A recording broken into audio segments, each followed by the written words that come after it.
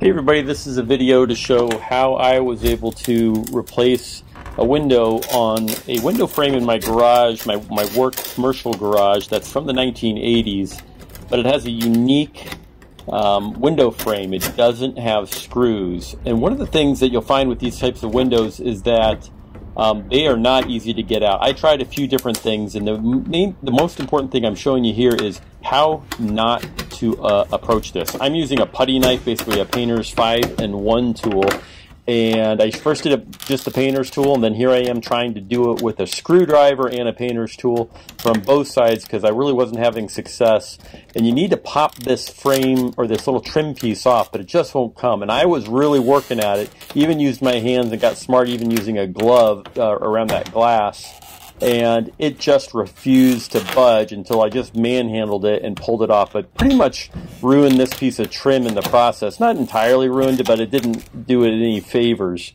As you can see here, I'm going to pop it off, and gosh, I get it off, but it doesn't look real good. The teeth on it, if you look at it up close, there are 2 rows of teeth on each side of that piece of trim and also on the window frame that it attaches to. And those little teeth kind of grip on there, and the way I was approaching it really did it no favors. You can see I got a little crack there on the end of the piece, and the little edges that seal up against the glass got bent pretty nicely. And the little teeth, you see 2 rows of teeth on both sides, and they are what grab on to that window frame. So that's kind of the structure you're working with, and I wasn't quite sure what I was doing, but I was able to get it off, as you can see, by manhandling it. But I don't want you to do it this way. This is not the way to do it. I did a little more research and found that there is a better approach because these things don't come off easy, and you need to have the right tool. Because when you look here, the way I did it, the frame actually got kind of trashed. You see all those little grooves will no longer fit together.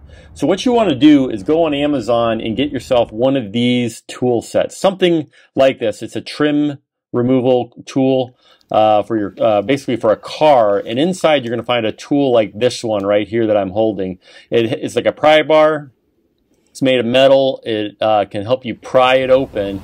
And gosh, this works so much better than what I was doing because you get some leverage to pull it up. And I apologize for the angle on this video at this point because I'm getting it open and then my hand kind of gets in the way. But you can see you can get some leverage to lift it up, and the teeth start unsnapping.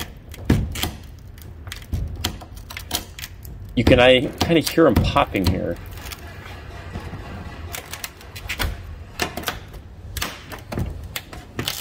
And yeah, it comes out so much easier, and it doesn't do the damage to the window frame like I had done previously on that first piece that I took out. But this piece finally does come off. I mean, I was working on this for a long time, just that first little piece, and this one just started coming right off. And my hand, like I say, kind of gets in the way here because I'm kind of pulling out the piece as I go. It's also, I'll say, a lot less dangerous this way because that little piece of glass from the 1980s was going to probably crack and shatter on my hand. With this tool, it's much safer. Your hand doesn't get close to it. Even with the glove, it's probably a dangerous thing to do. So I finally got the window out and the frame off. I got 3 edges off, and then I got myself a piece of Lexan from Home Depot, scored it with the scoring tool you can buy at Home Depot, and then popped it off. There's a little tag here on the end, and wanted to get that off. I didn't make quite a clean break. I'm not a pro, I guess. So I got my Dremel Multi Max oscillating tool and shaved it off with a little saw blade. Those things are so handy. If you don't have one, you should get one. And then put it back in the frame. And I left that bottom edge of the trim still in place so I could get it in there, but it doesn't just slide right in. You have to kind of use a tool to kind of pry it open and put the edge in as you go. That's what I found was the easiest way to do it. As you can see me kind of doing here, using the tool to kind of slide the edge of the frame away from the plexiglass or the Lexan. And Lexan was a great choice because, gosh, it's so much safer. It's super clear and durable, unbreakable.